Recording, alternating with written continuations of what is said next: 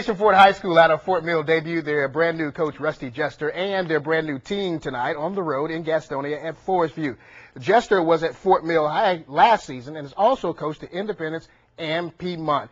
The man, the myth, the legend, Coach Jester, hoping his team, well, could come back from trailing 14-8 at half. Preston Lyon with the screen pass to Jawan Taylor, who took it in. He broke a tackle and he snuck in for 6.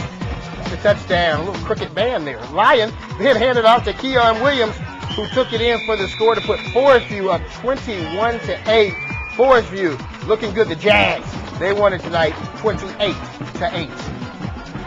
Yeah, Dee, well, how about this?